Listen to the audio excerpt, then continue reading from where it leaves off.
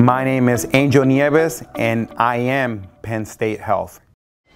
Security control room to security 24. 24, the control room. Go ahead, you can head to the main lobby. 10th floor. I've been here 18 years. I was always into security. Growing up, I was into law enforcement. I wanted to become a cop at a young age.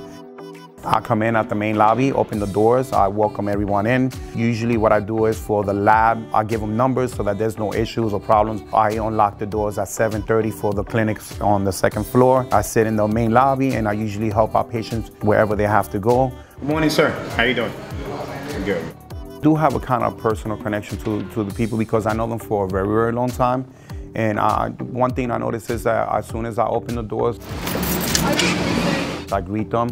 And when they come in, I notice that, you know, any problems that they usually have, they come and they speak to me and they ask me how to solve the problems and what can I do to help them out. And usually I do give them ideas.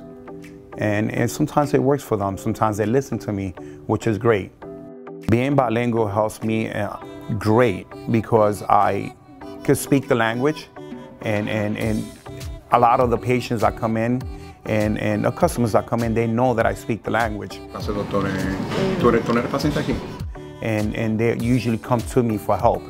And I'm always willing to help them. You know what's one thing I'm very proud of? The new security guards I hire, they come in and I usually train them. And I love that. I love when I see a security officer comes in and I know that he's doing his job and he's doing it the right way.